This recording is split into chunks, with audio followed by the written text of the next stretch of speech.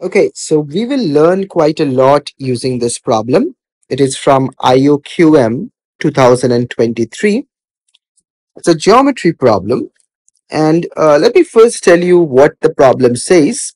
And then I will also tell you what are the concepts that we will learn using this problem. You know what I do, right? I use problems to learn concepts. So this will be no different.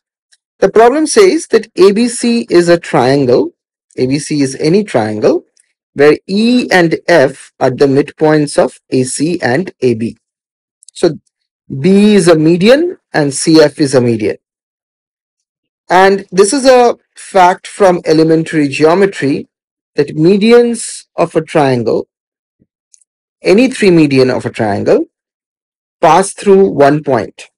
So it's a very special point, and this point is called the centroid. So of course in this picture the third median is not drawn, but it's all the three of them passes through a single point G. Now draw the midpoint of BE Y. So Y is midpoint of BE and Z is the midpoint of CF. Z of CF. Okay. So it's given that the area of the triangle ABC is 480. The entire area is 480. Then what is the area of GYZ? That is the question. What is the area of triangle GYZ? So let's see what are the things that we will be using to prove this particular theorem or sort of find out the area of GYZ. Okay. So the first thing that we will need is that the centroid divides the median into 2:1 ratio. So let me draw the picture one more time. This is A, this is B, this is C. And you draw the median, the three medians like this. And as I told you before, the three medians pass through a single point. Let's call this X, let's call this Y, let's call this Z. Then this point is called the centroid. It's a very special point. And BG is to GY is 2:1. Similarly, CG is to GZ is 2:1. And AG is to GX is 2:1. So all of these ratios are 2:1. In the comment section, can you prove this in some way or other? Can you prove that this is true? It's a very standard result in normal geometry, elementary geometry. That's the first tool that we will be using.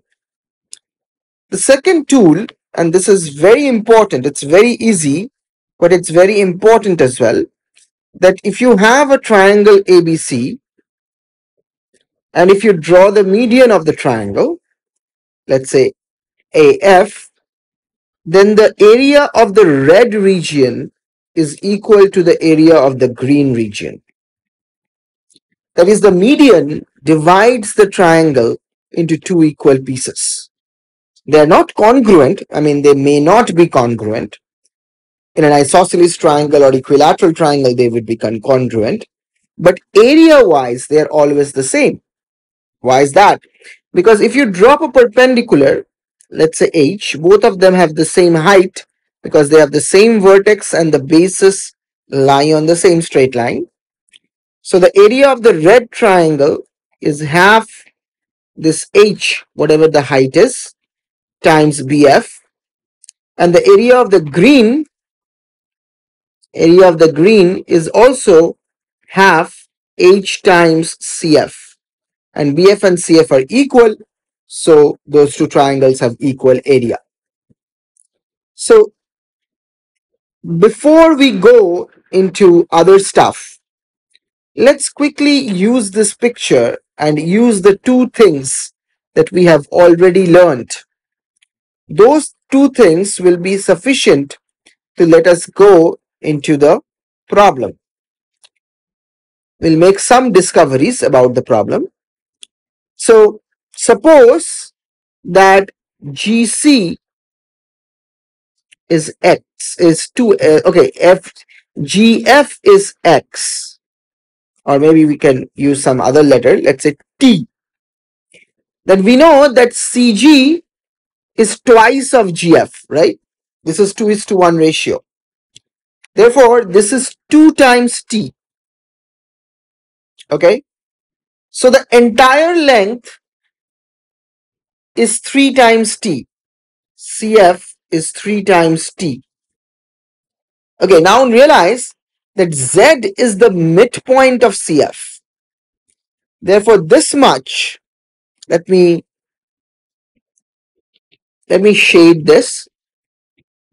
This is half of CF, or 1.5 T. So you can easily realize that GZ is 0.5 T, right? This is 0.5 T, because together they make 2T. If this much is 1.5 T, therefore this much must be 0.5 T. Okay. Similarly, if this is R, this much, this is 2R, this is 1.5 R, because half of the entire thing. Therefore, this much is 0.5 R. Okay, so now we have a very interesting situation. If I join FE, I want you to concentrate on these two triangles, GYZ and GFE. GYZ and GFE. So their vertically opposite angles are equal. So angle YGZ is equal to angle FGE. They are vertically opposite.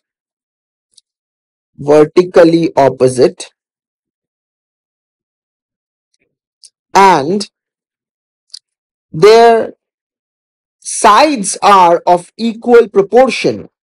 So you notice that GF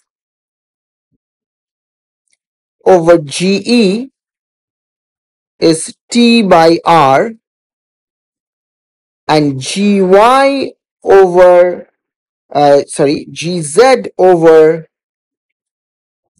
GY is 0.5 T by 0.5 R, which is again T by R. So the ratio of these two sides, is equal to the ratio of these two sides. This is the third thing that we will be learning as a concept. This is the SAS rule of similarity. That is, if this happens, then the two triangles are actually similar. Which two triangles? This triangle and this little triangle. Triangle GYZ is similar to triangle GFE.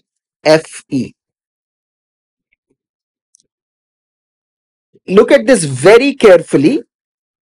The vertically opposite angles are equal, and the sides containing that vertically opposite angle, their ratios are same. That's important. Not ratio of any two sides. Ratio of the sides containing that angle. Those are the same. So we have proved that GYZ is similar to GFE. Okay. Now let's go to the fourth thing that we would be learning, that if two triangles are similar, then the ratio of their areas is equal to the ratio of the squares on their sides. Ratio of their areas will be equal to the ratio of the squares on their sides. So let me draw the picture and explain this to you. So suppose you have two triangles ABC and DEF, and suppose these two triangles are similar, that is, their sides are proportional, then the ratio of areas of ABC over DEF is equal to the ratio of the squares on their corresponding sides. Corresponding sides means sides opposite to equal angles. Okay? Because they are similar, therefore their angles are equal to one another, equiangular. So what is this? This is AB square over D square. So I have talked about this very important result many times. In fact, in the IOQM's review video, I actually talked about this result. How you prove this? I'll give you a hint. You can give me a solution in the chat, in the comment section. So what you do is you drop a perpendicular. So area of, so this is H1 and H2, suppose. So area of ABC is half of H1 times BC, and area of DEF is half of H2 times EF. Half cancels. Now H1 over H2, these two triangles are similar again. These little two triangles are similar.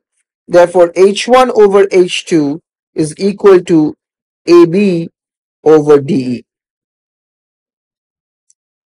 Now, since the big triangles are also similar, therefore BC over EF is also equal to AB over DE. So you have AB square over DE square. So that's what we wanted, right?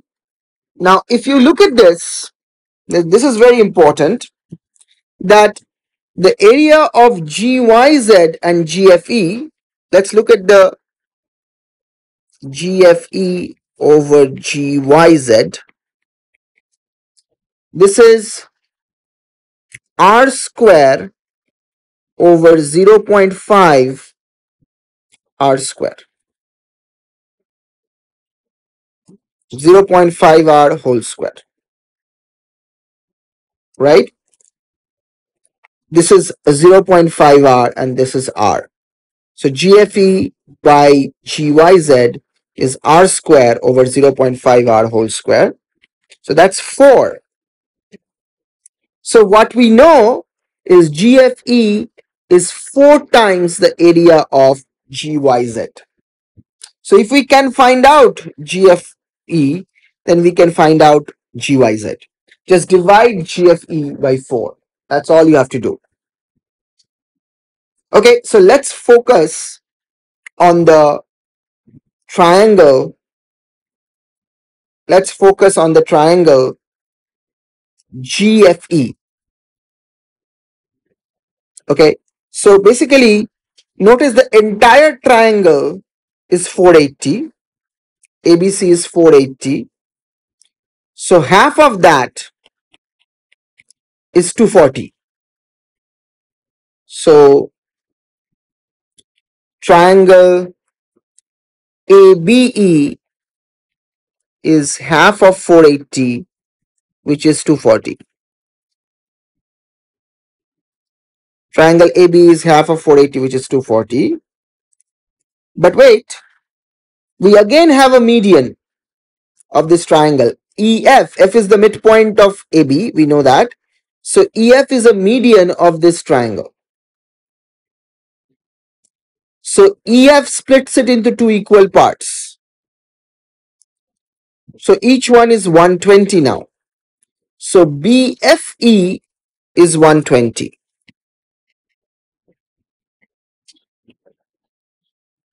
Half of 240, which is 120. Okay, finally, what is GFE? Well, this is into 2:1 ratio. So the areas will also be split into 2:1 ratio. This one and this one. The bases are in 2:1 ratio. So the areas will be split into 2:1 ratio. which means that this one is 80 and this one is 40. Total is 120. So GFE turns out to be 40. Now, one line from here, you can tell me what is GYZ. That's just one more line. So, given that GFE by GYZ is 4, can you tell me what is GFE in the comment section? Thank you for watching this video. We have an outstanding program for mathematical Olympiads, ISI-CMI entrances, research projects. You can check that in the description, in the link in the description. Keep on watching videos at shidda.com. We have beautiful videos on mathematical sciences. I hope you will like them. Take care. Bye.